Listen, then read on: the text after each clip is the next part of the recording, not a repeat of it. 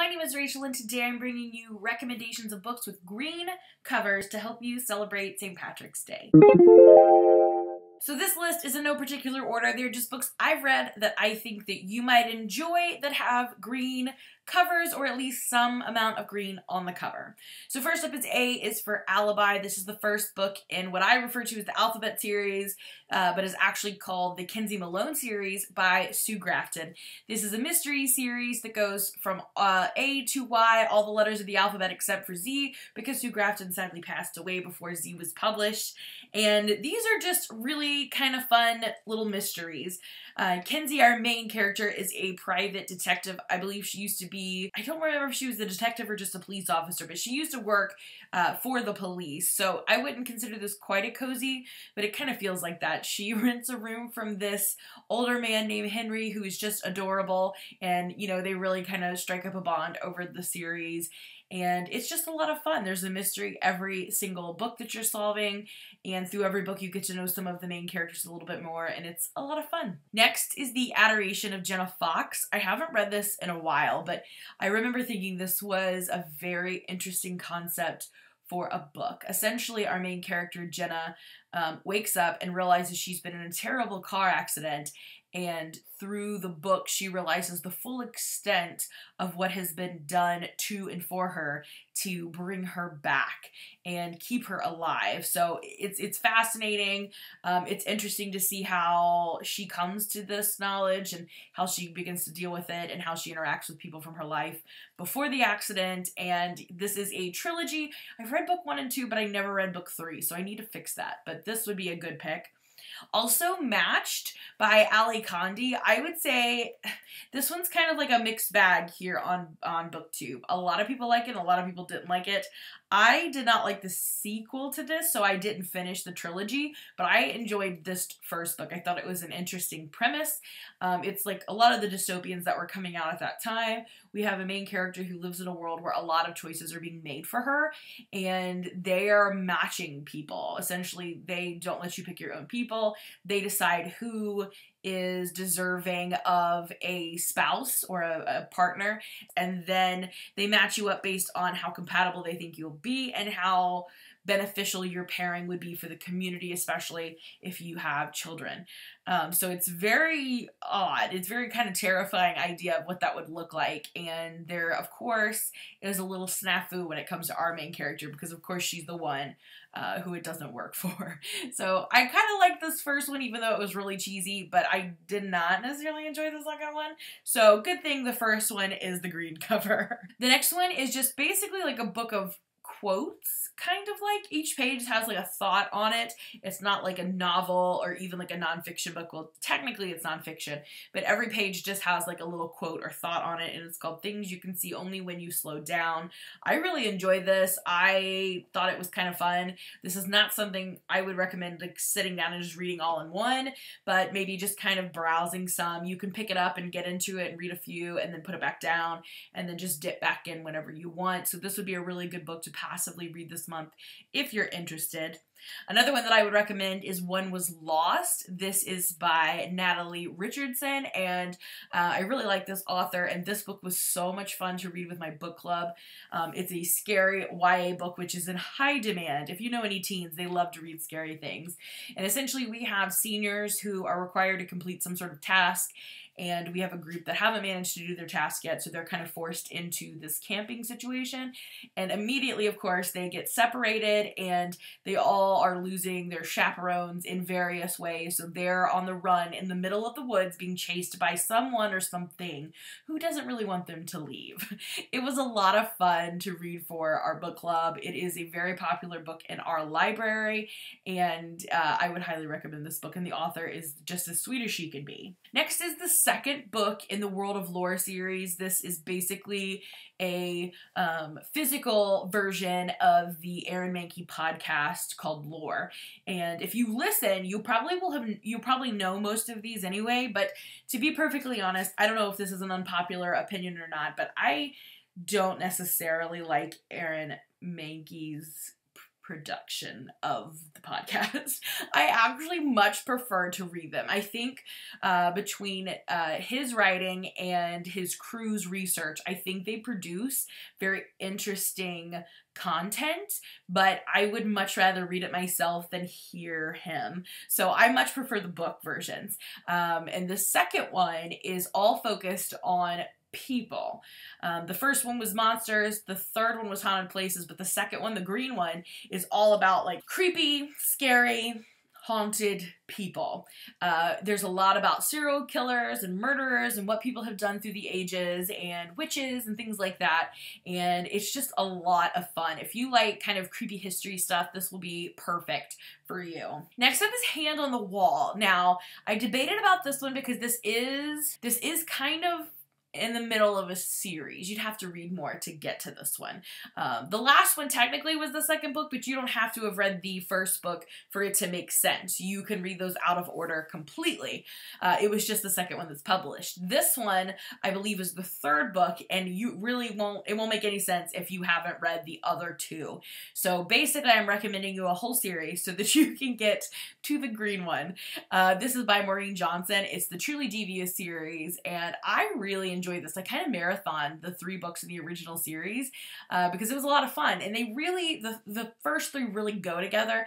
There's a big overarching mystery that spans all 3 books, and there's another one that spans the first 2 books. So the very first book is called Truly Devious, the second one is The Vanishing Stair, and then the third one, the green one, is The Hand on the Wall. So I would highly recommend this series, especially if you've already read Truly Devious. Definitely plow through and get to that green one for St. Patrick's Day. Next up is one I just read recently, and that is Mexican Gothic by Sylvia Moreno Garcia. This was a very creepy gothic story. It's set in Mexico, and we have our main character who is basically asked by her father to go check on her cousin. Her cousin has recently got married and moved in with her spouse, her new spouse, and things don't seem to be going well based on her communication. So he sends his daughter, our main character, to go check on her. And as soon as she gets there, she realizes the house is creepy. It's all kinds of creepy, and the people are kind of creepy. And the longer she stays there, the creepier everything gets. And it was very interesting. I don't think this one was 100% for me, but I did enjoy it. I really liked a lot of the like creepier elements in this. So if you are interested at all, this would be perfect to pick up this month with the green cover.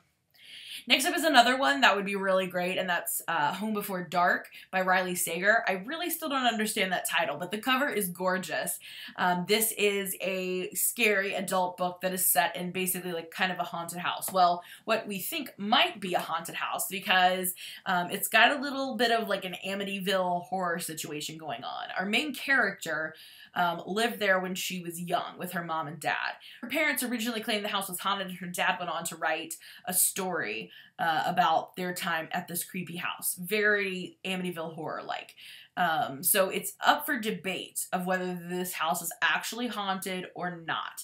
And I really like this because we're experiencing our main character going back to the house for the first time in a long time. I believe her dad has passed away, so she inherits the house. She didn't know he hung on to it all these years later, but she inherits the house. She goes back, she's going to fix it up, and then she's going to sell it because she doesn't really want anything to do with this house. But we're following her as she goes back to the house for the first time in like 30 years, and every other chapter then is a similar scenario from the father's book, like them moving into the house for the first time. So it's a lot of fun. I really, really enjoyed this one, and it definitely has green on the cover. Next up is The Inheritance Games. I think this would be a really fun one to read this month. I think this is perfect for St. Patrick's Day covers because it's basically green and gold.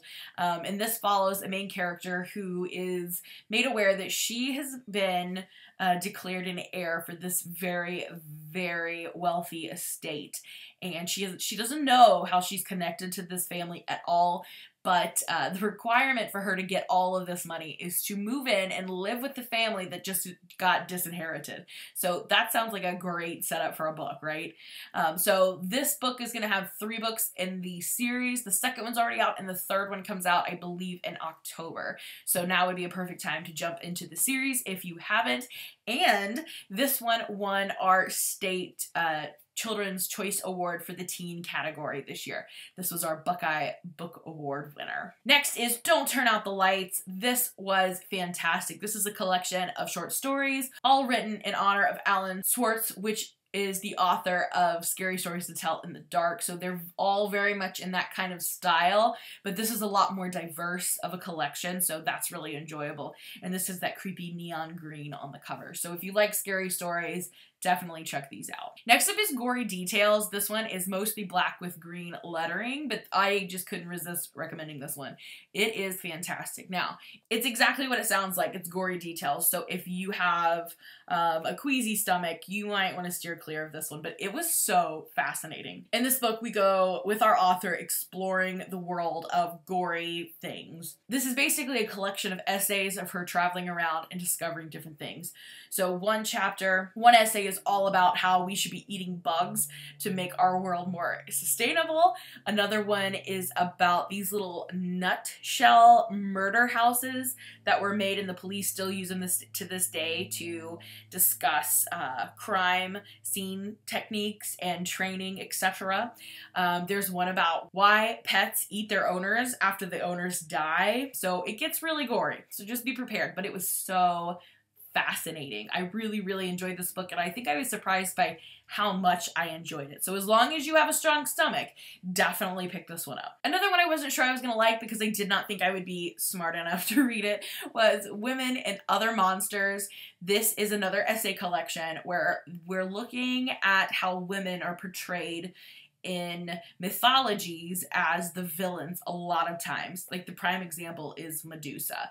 And even if they're not vilified, they are portrayed in a negative light. So I thought this was a very interesting and feminist view of looking back at mythology and why these things were written this way and how it still is affecting our culture today. It was very, very interesting. Next up is Pride and Premeditation by Tirza Price. This was one of my favorite books last year. I absolutely loved this book. This is a retelling of Pride and Prejudice. The thing that I think I like the most about this one is that it's set in the same time frame. So it maintains a lot of the things necessary to keep the Pride and Prejudice storyline fairly accurate.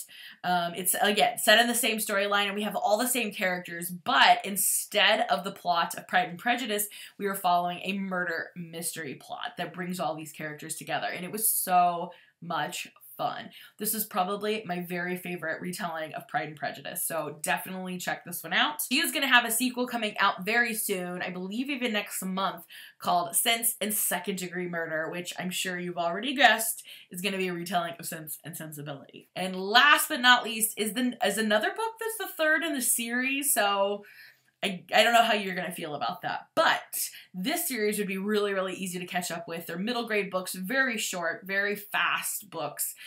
This one's called Dark Waters. It's the third book in the Small Spaces series by Catherine Arden, and these are fantastic. The fourth and final book will be coming out, I believe, in August, and I absolutely cannot wait. But this is the one with the green cover, and this is in the spring setting. All of these books take place in a season. So the first book, Small Spaces, takes place in fall. Then we have Dead Voices that takes place in the winter, and now Dark Waters that takes place in the spring. And this one left on a huge cliffhanger. So I would highly suggest that you catch up with all three of these books so you're ready for the fourth and final release in August. So there you have some of my green cover recommendations for you to celebrate St. Patrick's Day. If you have any books that have green covers that you would like to recommend, leave them down below. Let's talk books. Thank you so much for watching, and I'll see you again in another video soon. Bye for now!